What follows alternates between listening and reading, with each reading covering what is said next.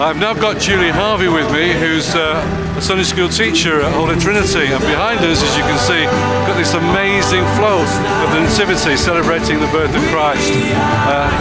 Could you tell us why this is a special day for you? Well, it's important that children remember it's not just about presents, it's about Jesus' birth at Christmas. So it's nice for them to have presents, but it's also important for them to remember that the real meaning is Jesus' birth. And why was that birth particularly special? It was the birth of Christianity, really. Birth of Christianity. Yes, basically. And we actually give we give presents at Christmas because God gave us a present. He did, a very important present, and it's important to remember that. You know, however many Xboxes etc. are given out, the real meaning is the birth of Jesus, and it doesn't take much on Christmas Day to go to church and say thank you for that present from God. So at Christmas we saw God's love come into the world and we want to celebrate it. Definitely, absolutely, very important. Thanks for that. Okay, thanks for the children, they're great.